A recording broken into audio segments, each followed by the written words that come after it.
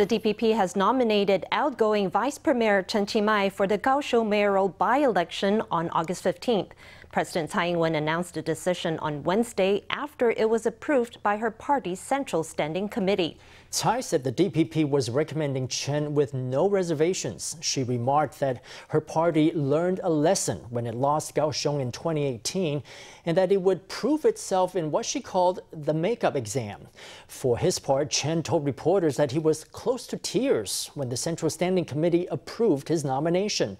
He said he let his supporters down in the 2018 race, but that he would fight for another chance to serve his native Kaohsiung.